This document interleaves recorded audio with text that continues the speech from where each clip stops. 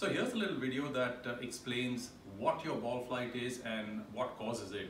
So we're going to look at two types of players. Players who swing in to out with their swing path, or players who swing out to in. So the first one is, I've got a line here, I've got a shaft on the ground, and the in to out swing is the guy who comes from the inside and swings to the outside. You can see my club is actually swinging to the right side towards that side. The out to in is the guy who comes from the outside and swings to the inside. So you can see that that path is more like this. That's a more this way. Now, if I can take your attention to the notice board here, I've actually got that as the target line. We've got an in to out path there, and we've got an out to in path here. Now let's have a look at what flights you can get with that.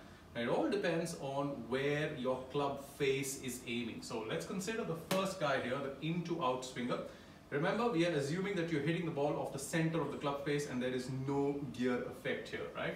Now, if you're in to out, there's three criteria. The first criteria is if the face is on the same line as the path, which means the face and path are equal. That means the ball's actually going to start on the same line as the face and the path, and the ball's going to go straight in this line. So that means the ball started there in the same line and it went straight down that line. It did not curve right or left.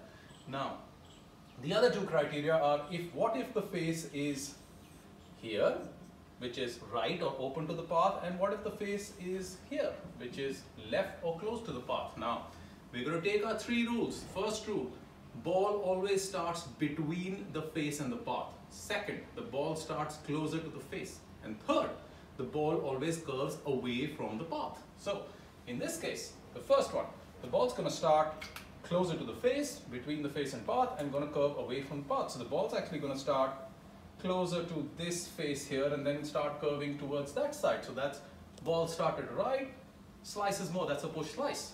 The second one, ball starts closer to the face, curves away. So the ball's in this case going to start there and then curve this way.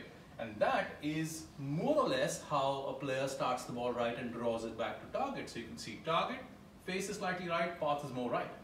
The same criteria can be applied here to the path which is out to in. Now, in this way, the first one, what if the face is the same as the path? In this case, the ball will start exactly on this line, go straight on this line. So the ball starts left of target on this line, go straight without any curve because the face and path are equal. That's a pull to the left side. Next, what if the face is more left of this, and what if the face is slightly right of this? Now in this case, apply the same three rules. Ball starts between the two, ball starts closer to the face and moves away, curves away from the path. So in this case, the ball's going to start somewhere here and then curve here. That's a pull hook. It started left and went further left because the face is shut to the path.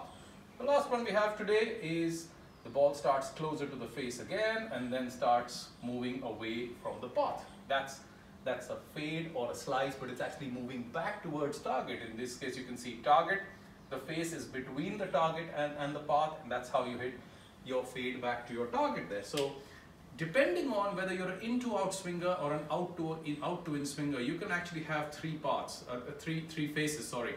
The face can be equal to the path, it can be open to the path, or it can be close to the path, shut to the path, and that's what gives you the resultant ball flight.